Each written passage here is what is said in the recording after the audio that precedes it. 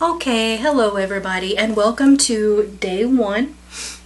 Day one in the Living True 40-day challenge, 40 Days to Get Back to You by Christy Wright. Today is day one, and I just want you to take a moment to sit back, relax, turn off the TV, radio, whatever it is else you may have on, shut the door. Take some time to be by yourself for just a little while and listen to my voice. Let me read to you, and if you feel like you want to take notes or you want to start a journal, that's perfectly fine.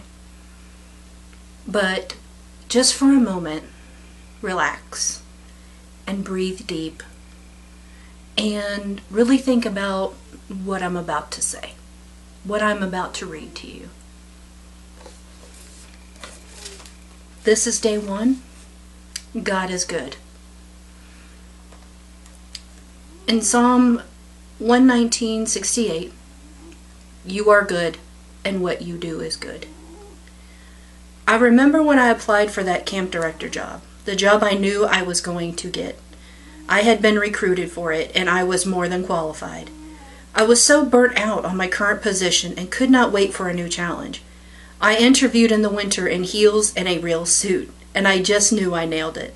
Everything was lining up perfectly. I was positive God was orchestrating this. That's why I was that much more devastated when I got the call informing me I didn't get it. I was stunned. I tried to stop my voice from shaking on the phone as I mustered something about how I understood and was grateful for the opportunity. And the moment I hung up, I lost it. I couldn't believe it. I was more than qualified for this job. It was exactly what I wanted, and it was the pay raise I desperately needed.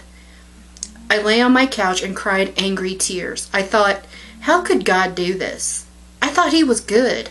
I thought He wanted good things for me. Then I tried to comfort myself in the only way I knew how. I took matters into my own hands. I picked up my computer and started frantically searching job openings. This was one of the many times in my life I've doubted God's goodness and taken matters into my own hands. And that, friend, is actually how sin first entered the world. In Genesis, when Adam and Eve are in the Garden of Eden minding their own business, it's the serpent who first suggested that God might not be good. Now the serpent was more crafty than any of the wild animals the Lord God had made. He said to the woman, "Did God really say you must not eat from any tree in the garden?" The woman said to the serpent, "We may eat fruit from the trees in the garden, but God did say you must not eat fruit from the tree that is in the middle of the garden. And you must not touch it, or you will die. You will not certainly die," the serpent said to the woman. "For God knows that when you eat from it, your eyes will be opened, and you will be like God, knowing good and evil." When the woman saw that the fruit of the tree was good for food and pleasing to the eye, and also desirable for gaining wisdom, she took some and ate it. She also gave some to her husband who was with her, and he ate it. That's from Genesis. This entire passage can be summarized with, they took matters into their own hands. It's what I do all the time. I doubt God's goodness and take matters into my own hands. But we know how this plays out. Then the eyes of both of them were opened, and they realized they were naked. So they sewed fig leaves together and made coverings for themselves. Genesis 3:7. For the first time ever, shame entered the picture. Oh, Eve must have thought, I thought I had this. I thought I knew better. I thought my way was best. But instead, she was exposed and ashamed. I don't know about you, but I've seen that plenty of times when my best plans blow up in my face. God will guide us in ways we don't understand. But that's why we have to remember that God is good all the time. Even when it seems like He's holding out on you, He's not. Even when it seems like you definitely know better, You don't.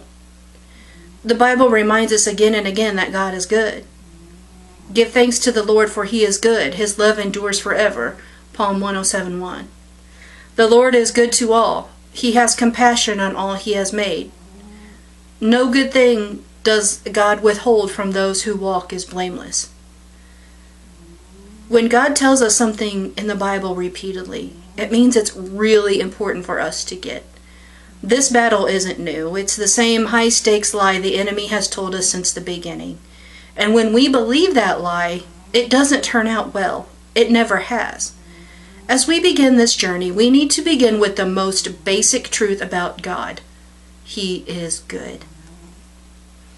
Reflection and prayer. Do you believe God is good? How do you remember he's good when it doesn't feel like it? How can you resist the temptation to take matters into your own hands and let him lead instead? And that's a good question for your journal, or if you're taking notes, or if it's just something you want to reflect upon. Spend some time in prayer today, asking God to give you a peace that surpasses all, understanding as you trust that he is good. And that's going to do it for chapter 1 today of the 40-day challenge. Thank you for sitting with me and allowing me to share that with you. And I hope you reflect on it and pray on it, and it helps your life in some little way. Thank you for watching.